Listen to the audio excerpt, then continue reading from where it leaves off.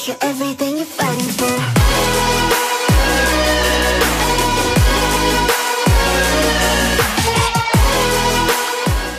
Right, now this is going to be some tricep dips. So our triceps are these muscles here, the back of our arms.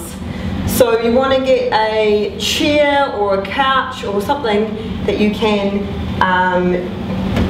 rest your hands on, because you're going to be dipping down and then pushing back up to really use those tricep muscles.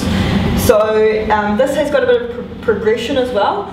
The closer you bring your legs into your bum, the easier it's going to be. This is the easiest kind of version of it. And what we're going to be doing is we're going to be bending our arms straight back and keeping our bums quite close to the bench and then forcing back up.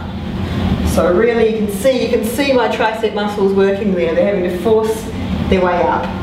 And basically it gets harder as you push your legs out, as you push your feet out.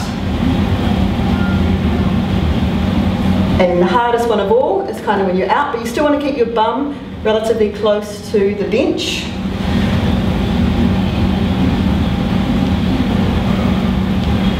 Like that.